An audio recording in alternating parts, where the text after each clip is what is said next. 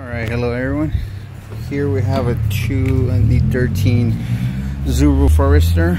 Customer complains that the check engine light comes on and starts flashing as the engine running, and also complains that the fans cycle on and off with the AC compressor.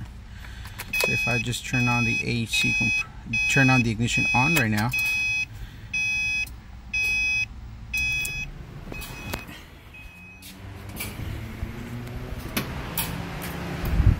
you will see the AC compressor cycle on and off.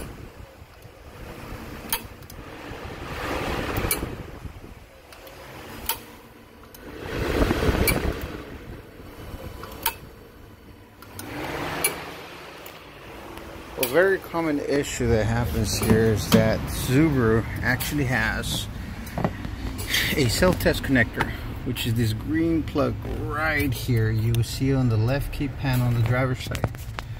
All you gotta do is unplug it. This is for testing purposes only. Now you notice it keeps flashing right now. If I cycle the ignition off, turn the ignition on again, column is gone. I start the car, no check engine light. If I turn off the ignition, leave it like the way I found this plug.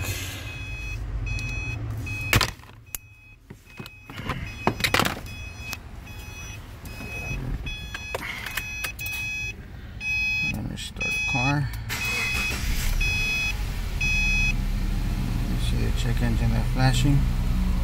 Sometimes it will flash more rapidly. This is just a self-test mode. That connector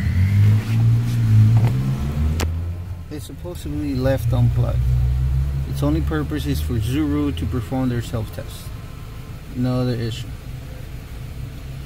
Now through this mode, the AC fans turn off, your radiator fans turn off, and they will only turn on if the vehicle starts to overheat. Other than that, they will not come on.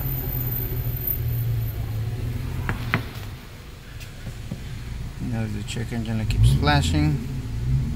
Now if I cycle the ignition off, turn on the ignition, AC compressor starts to flash.